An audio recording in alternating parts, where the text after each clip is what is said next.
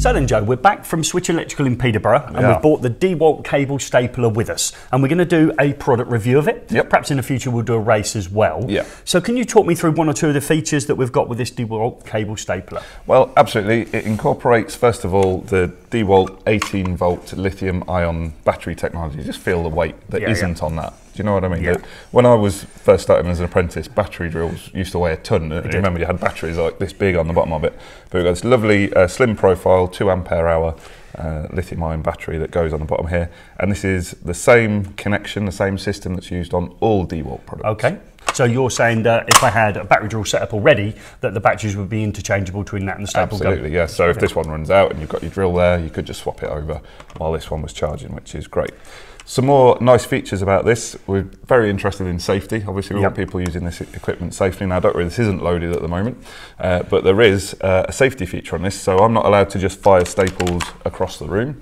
Gary's been very clear about that. But there is a little retention switch there, a little actuator, that means that unless that is pressed down onto a cable, this simply won't fire a staple. So it's not going to happen just, while you're carrying it around. You're not going to accidentally fire a staple into your leg. That's really good. And the staples come in blocks of 15, of which the machine can take 2 at one time. So we can get 30 fixings, I don't know whether we're going to call them clips or supports maybe, let's call them supports. We can get 30 supports in at any one time. They are, I think, pretty much universal for the cables of which they will fit, is that true? That's correct, yes. So again, these really are designed, it looks to us like they're going on to Twin and CPC cables, flat profile cables, and there is a one-size-fits-all policy. So this is the only staple size that we can find. We believe it's the only staple size that will fit in here, and whatever cable you're using, this will tack onto it. We're going to have a look later and see just how firmly it tacks on, see how secure it is, and see how it performs under those conditions. And it's just a standard size, 25mm deep, 19mm wide, and as you say, 15 to a clip effectively. Okay, and they've got a plastic section on the top, obviously, to stop the metal clip from crushing against the PVC, which is a nice feature, and they are metallic. Now, we're not suggesting they've passed any regulatory premature collapsing, but they would support for an extended period of time being metallic, won't they, Joe? Absolutely, yeah. What we need to do, guys, in a future video is I think we need to maybe get this hooked up onto a piece of cable that's on a joist and maybe get a blowtorch on these and just see how they perform. Again, that won't be, a regularised, standardised test that we can use in a court of law, but it'd be interesting just to see how well they do perform. Okay, that's really good. I think what we ought to do is just do the test, really. I'm pretty excited about firing some of these staples in at cables and just see what sort of supports they give the cable. Let's go for it. So then, Joe, before the exciting part of actually using the DeWalt staple gun, we must load it first of all with the staples. Can you show us how easy that is? Yep, couldn't be easier. At the back here, you've got this button that you just depress, and then this whole section just slides out, just like a regular stapler. And then what we do is we pop in a row of staples like that, and then you simply just slide that back in until it locks, and that's it loaded, ready to go. So we're all loaded up then, Joe, and we're ready to go, the exciting bits. Absolutely. So, first time for me, first time for you, is it? We're going to be stapling cables. Yeah, let's have a go. Yeah, that'd be good fun. I've done alarm cables in the past, never. Not good thinking. CPC.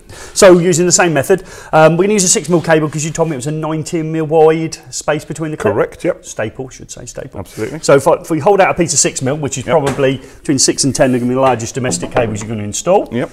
And you fire one in for us. Right, so we'll pop one there, and again, depresses the actuator and fires in, and that has entered quite nicely, Okay. So we're not going to dress this as if we were trying to keep it straight and flat and on show. We're just going to fire some clips in for me. I'm going to do the classic spacing distance of the length of the tool. Okay. So we're going to go from there to there. There we go. Let's see what that looks like. And we're off the end there, so that'll do. Yep. Right, so, I mean, that was quick, wasn't it? Just four supports in, rapid time. However, there's something a little bit different there for us to get used to. Yes, so it doesn't appear, now when I used to clip cables, I always used to like them to be quite firmly in place. If you pulled on it, it wouldn't necessarily slide through a run of clips. Okay. I don't think these staples are designed to hold the cable in that way. To support the cable? Yes, they're designed to support the cable, so you can see it's not going to fall down, it's not going to fall off here. However, it might be a little bit of a departure from what we're used to of.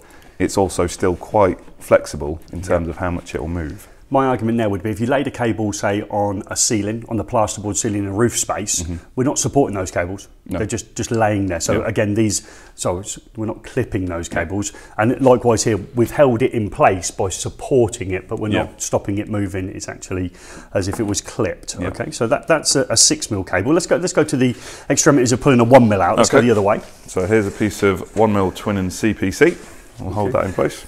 Would you like to have a go at stapling? I would desperately like to have a go at stapling. share the fun. Just so people can see a left-handed person can do it as well. There we go. So if we go similar place. There we go.